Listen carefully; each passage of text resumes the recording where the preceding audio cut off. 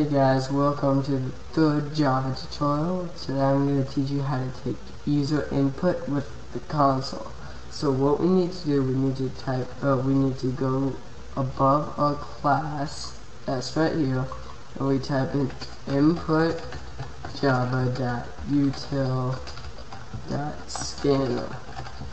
And this just inputs the scanner class, and what a scanner is, it lets you take in user input and other stuff too, but today I'm just going to show you user input.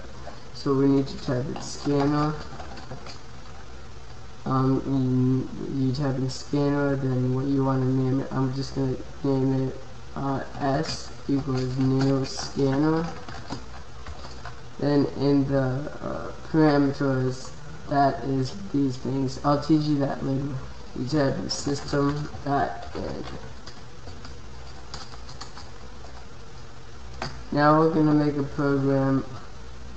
What it does is the screen tells you to enter your name, then you enter your name, then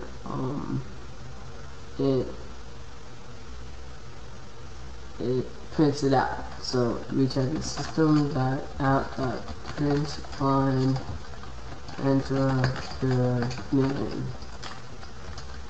Then we do string name equals s.next line.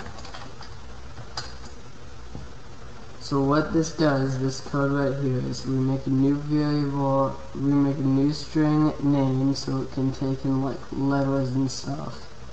Then we type in, then we set it equal to the scanner. We set it equal to the scanner, so it will, this code will run, and what this code will do, it will stop the code from running, and it will make it so you type in something to the console. So now let's make it print out what we typed in.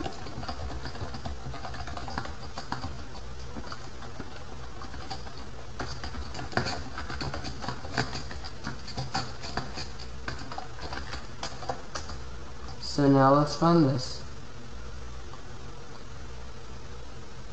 Enter your name. Okay. So let's. Oh yeah. Then it just prints out your name is Gooby. So now we're gonna let me tell you what this does. So we inputted the scanner class, like we inputted the scanner class so we can use it. Then we made a new scanner object so we can use the scanner again.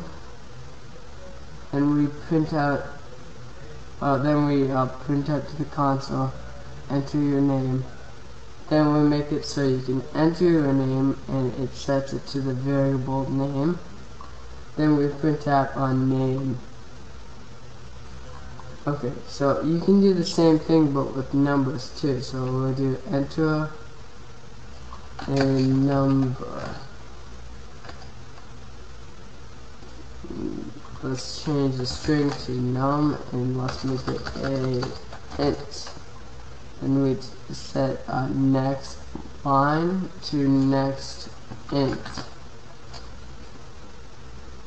So now we do your name is then we will print it out. So we'll do your num is num.